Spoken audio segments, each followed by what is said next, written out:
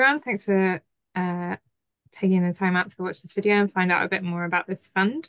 I'm Laurie Cummins. I'm a Programs Officer at Leeds Community Foundation. So I'm leading on this program, which is the LGBTQIA plus microgrants. And what this will be is just a little bit of information about the fund, about ourselves and our partners, the LGBT Consortium, and yeah, how you can get involved and how you can apply.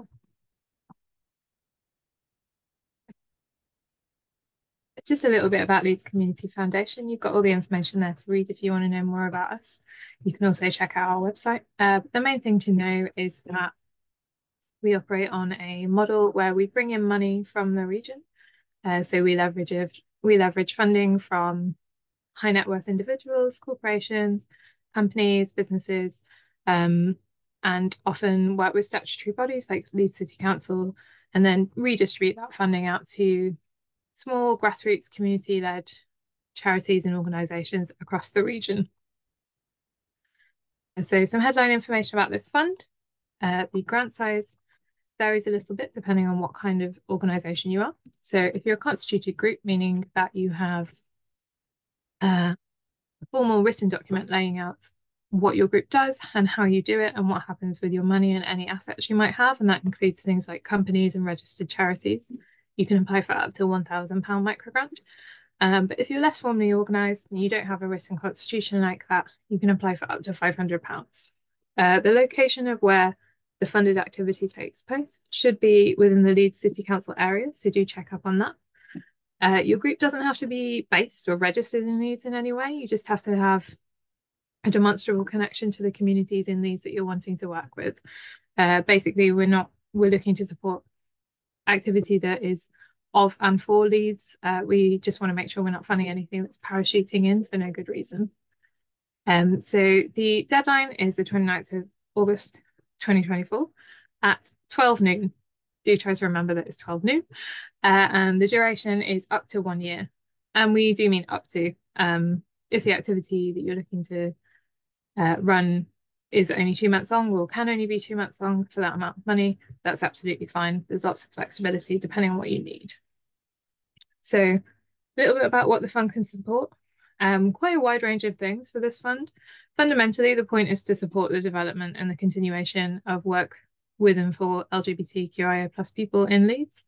So obviously that could be a really wide range of things. The grant comes with access to a programme of support led by our partners, and they'll talk a little bit about that in a minute, as well as the grant money as well. So a couple of examples here, just to say these are not exclusive. We really want to know what works for you and what is important to support and empower your communities. So these are not the only things that you can apply for by any means. But I suppose we're looking to support organisational development, so meaning anything that will help the continuation and resilience, sustainability of what you're doing and how you do it. So that has been things in the past like, policy development, taking a step back to even just to understand what policies you might need or you might want. Things like developing your processes for running your committees, or deciding how your leadership is going to work or isn't working. We recognise as well that sometimes in order to do that, what you need is somebody to cover your costs for your day-to-day stuff, to free up that time to take on that reflection process. So if what you want to do is to just have the funding to cover your weekly meetups or your monthly meetups for however long, so that you can take that time to step back and understand what you need, that's absolutely fine for this grant as well. And within that as well, if you are unconstituted, but it's something that you're looking to explore, people often do, because it can open up things like access to more grants, for example. You can absolutely use this money to take the time to figure out how that works for you and whether you do want to constitute. And yeah, just that final point is to really emphasize that we want to hear what is needed for your communities. So just a little bit on our two roles. So us at Leeds Community Foundation, which is where I work, I'm the programme lead. So if you talk to us about it, it'll probably be me that you talk to. What we do is we're managing and overseeing this funding programme. We're responsible for creating the application process, the technical way that that works as well. So the online application portal. We're the ones that communicate all the funding decisions and arrange that decision-making process. And we can support you with your application in terms of things like whether you're eligible to apply and how that application process works. What we don't do, just to say, is help you with supporting your application concept, because it's really important to us that it comes from you, that it comes from community level. And then I won't go into too much detail because they're here to talk to you about it in a minute, but the LGBT Consortium, a national organisation for supporting LGBT communities, are partnering with us on this fund and are the ones running the peer support programme that will come with the funding. Just a little bit on the application process. Like I've hinted at, everything is online. You will find the links to apply on our website, along with the application criteria. If you do face any barriers to submitting the application, please get in touch with us and we'll figure out how we can help you to remove those barriers and how we can support you with that whole process. So it's an online system. You can save your drafts and you can come back to them later. With all online systems, probably save it elsewhere as well. Once an application has been submitted, we assess it. And what that means is we read your application in detail and assess it against the fund criteria to see how well it aligns, and also look at how feasible it is and what other stuff we might need from you to make sure that it can happen. Then goes to an independent panel. So that'll be a group of people with lots of different backgrounds, different expertise, different lived and professional experiences. And that's just to ensure that we're not the ones making the decision and that a lot of different perspectives have been brought into the room in deciding who can and can't have this funding on this occasion. A couple of things to emphasize about our funding applications. We're not looking for really formal language and we're not looking for really long answers. It can be really pressurized, and we understand that there's always a sense that you should write things perfectly or formally or according to, essay standards. But what we're really looking for is clarity. It's just a few questions about what you want to do, why you want to do it, and how you think it'll achieve your aims. And that's really what we need to hear from you. On that, please draft your own answers. A lot of people use generative AI for application answers at the moment, and we completely understand that as an accessibility tool. But we do just really request that the application that you're writing comes from your community needs, and ChatGPT just can't do that for any of us at the moment.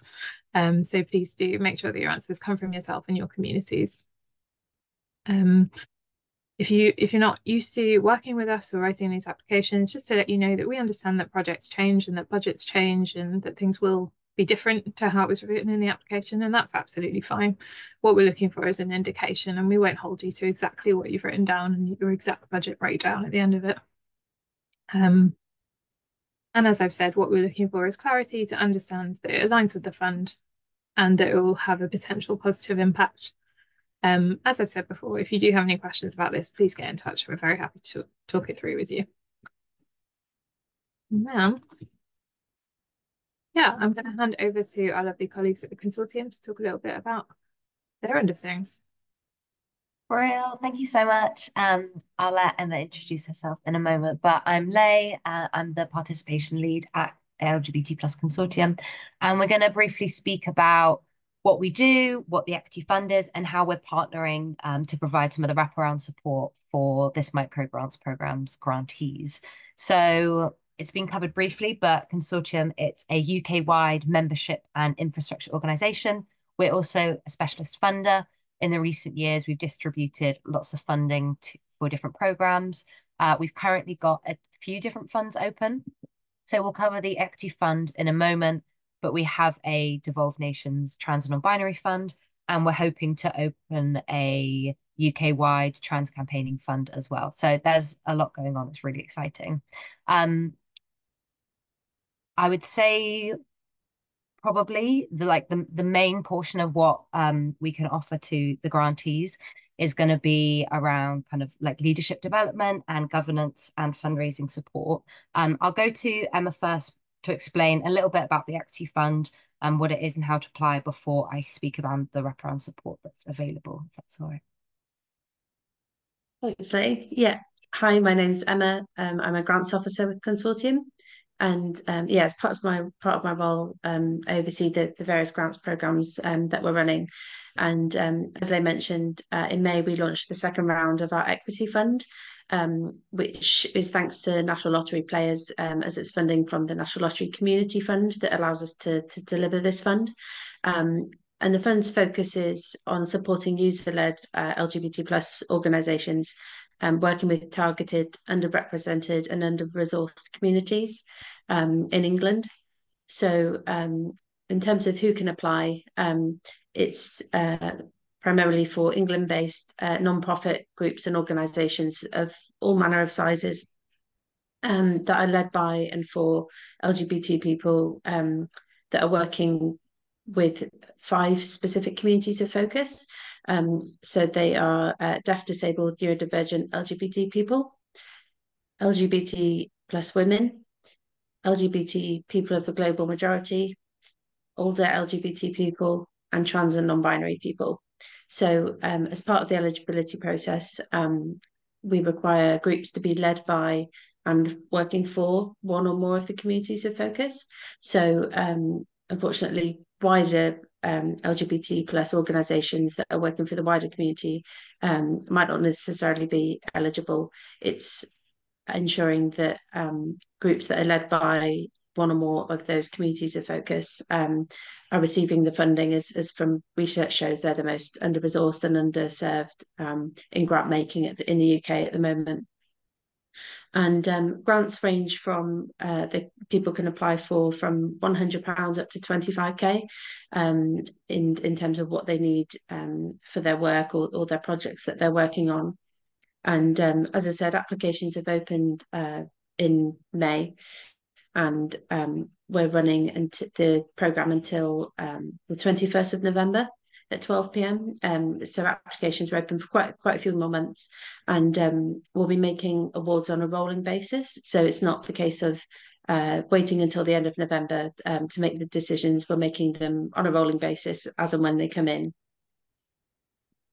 Just to check what else. Yeah, in terms of what people can apply for, they can apply for, if you've got a social group that you run that's very small, or that you've noticed a need in your area for a startup sort of social group, that's absolutely fine. And any sort of projects that you're working on. Similarly to Leeds Community Foundation, if you're working on, you need to develop your leadership sort of development or your governance, anything like that. If you need to take on more trustees or directors, things like that, it might be core costs or capacity building to grow the organisation, or it might be a piece of research that will benefit the wider community as well. That's also fine. So it's a wide variety of applications that we get for the fund. And in terms of the application process that we run, we accept online applications via our form. We've done a lot of work with the LGBT community and organisations that we support to try and make it as accessible as possible for people to apply to, and as easy as it can be. So it's not an extensive form.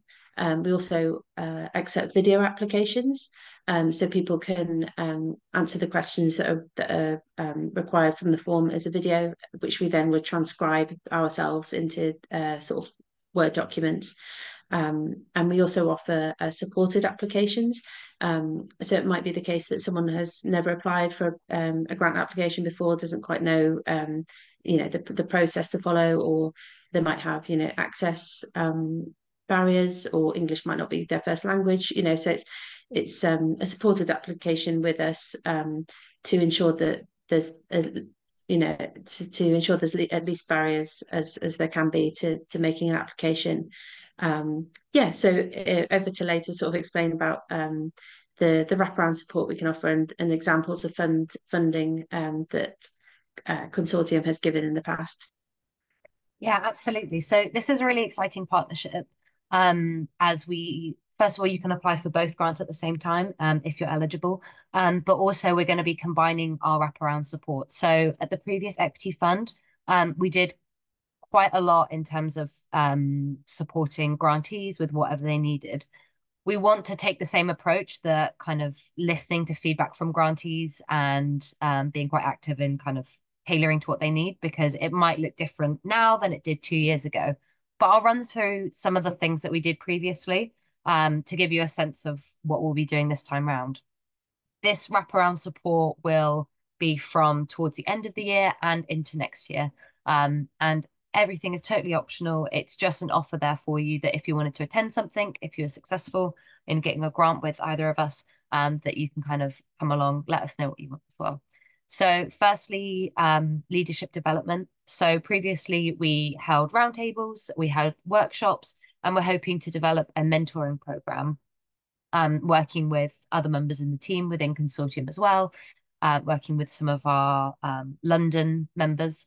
So that's a really exciting thing that we'll be doing, using kind of our large pool of grantees, but also bringing in people from other organizations that, you know, have a lot of experience in the field, or maybe are working in, you know, niche areas, maybe like global majority LGBT plus health. Maybe they can sort of, support newer groups in their development. So support around governance and fundraising is another thing that came up, and we definitely expect that to come up again. So we had the Bearing Foundation come in to put on some training for us. We created some resources that kind of got shared out. And that was a really fantastic way of kind of taking a step back. It was a bit of a fundraising 101, kind of, working through different ways of getting in funding. And it's a really great space that if you are newer to putting in applications, but also if you are more experienced, some really great sessions that we held around that. Also in-person meetups, most of the support that we do give is online, but we do try to have a couple of in-person meetups as well. So we did have a showcase, which was a chance for grantees to sort of show funders the work that they had previously done. But we also held a fantastic meetup, a networking and panel discussion in Leeds that Laurie participated in. That was a really fantastic way for people to get to meet each other and kind of, chat about what the state of the sector is, and to get advice, kind of, that sort of peer support. And going on to peer support, that's something that we've held quite a lot of. So it has been quite specific in the past, where we've done neurodivergent peer support for any grantees that are neurodivergent. They can sort of attend to speak around their experiences and kind of offer support to each other. That was fantastic. And then another thing that we offer is just general signposting, sharing things across our networks and our newsletters, using our social media to kind of amplify if you need volunteers or some of your funded work, and linking up to other organizations. As we have access to hundreds and hundreds of LGBT plus groups across the UK, we want to kind of, bring groups together that need it. To go on to some of our previously funded work, Emma touched on the sorts of things that we can fund.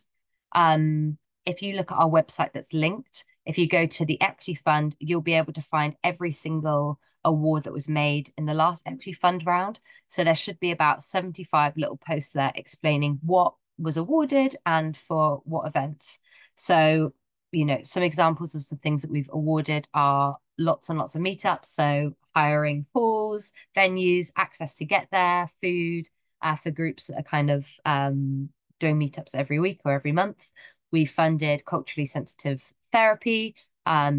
We've funded prides and everything that goes into that, and lots of amazing workshops around basketball, arts and crafts, newsletters to go out, and some amazing queer films to be made as well. So that should give you a sense of what we funded before and what we're looking to fund. But as Emma said, we can fund not just the exciting project things, but also Caucus to keep an organisation going. You can find us on our website, as is shown here, and you can always get in touch with us if you have any questions. Thanks, Laurie. Great. Thanks so much, Ley and Emma. So that's it from us today. As Ley said, this is a really exciting fund that we're running, and a really exciting partnership, and we hope that it's an opportunity that can work for you. So get in touch if you have any extra questions.